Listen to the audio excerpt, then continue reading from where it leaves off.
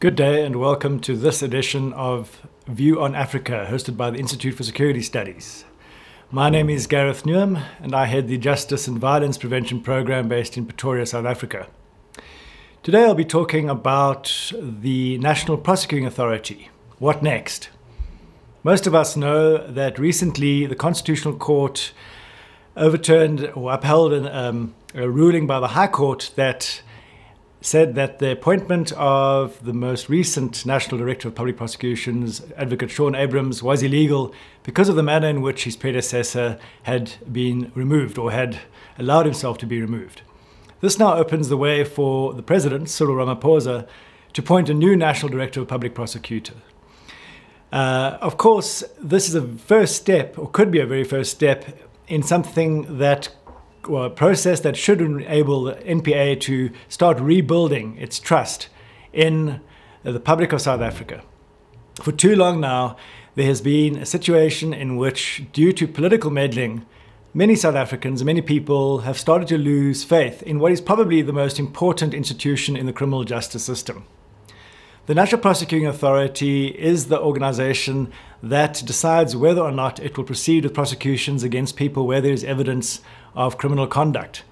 So it really is at the apex or at the heart of the rule of law in our country.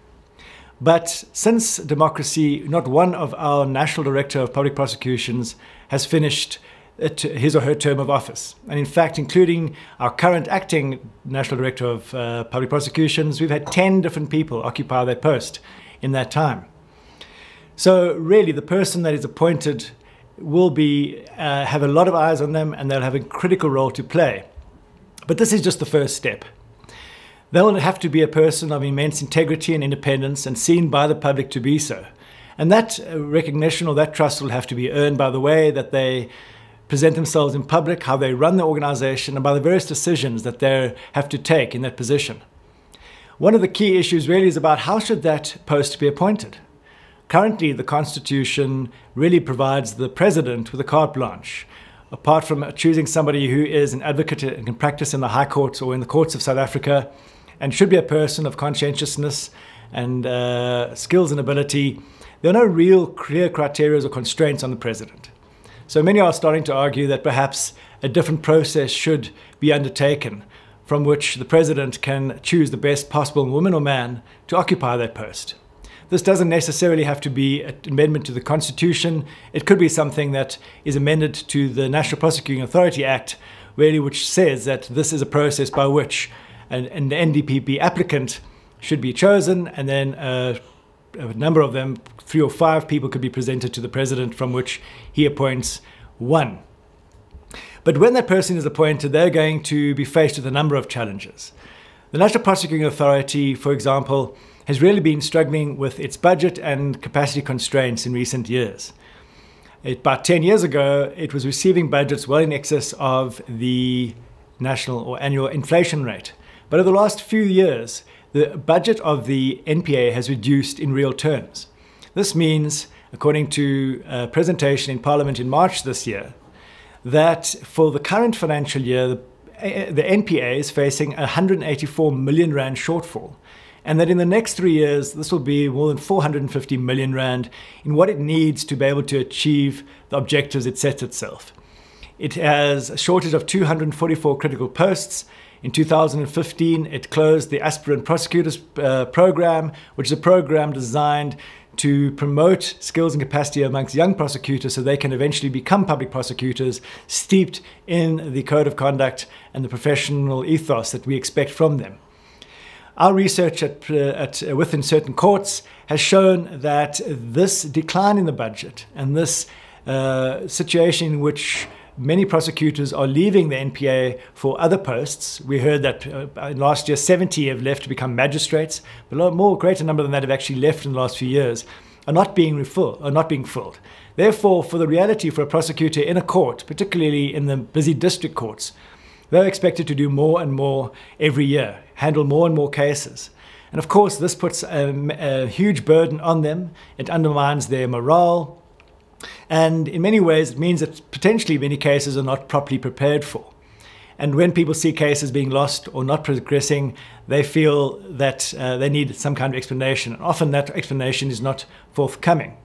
So one of the first key issues that the new NDPP will have to deal with is how to ensure that the NPA improves both its efficiency and, if possible, in the numbers of prosecutors that it has at its disposal, and of course to ensure that it tries to build capacity, or at least bring back some of the capacity that it has lost in the recent years where people have left the organization due to what's often been seen as political issues of leadership challenges that has been besetting the organization.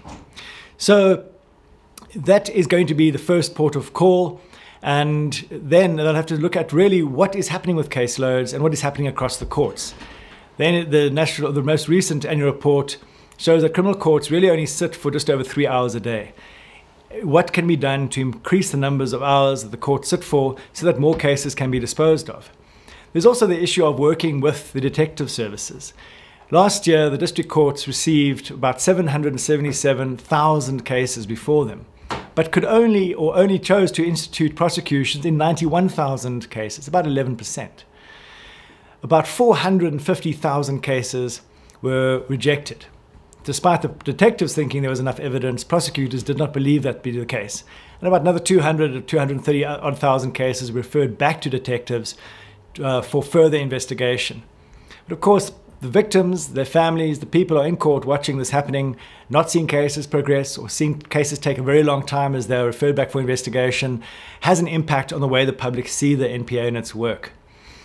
That raises the issue, again, of accountability. It's not good enough just that the NPA really does, say, improve its performance figures. And certainly in the last financial year, in many ways, the NPA has started to finalize more cases. It's in virtually all courts, the high courts and district courts, the conviction rate increased and more convictions were achieved. So statistically, it is looking good. But those are still the minority of cases that people expect to see processed by the NPA. So the ISS has done work on this before, back in 2014, where currently the NPA really is accountable, of course, to Parliament, the Portfolio Committee on Justice and Correctional Services. It is accountable to the Treasury and accountable to the Auditor General.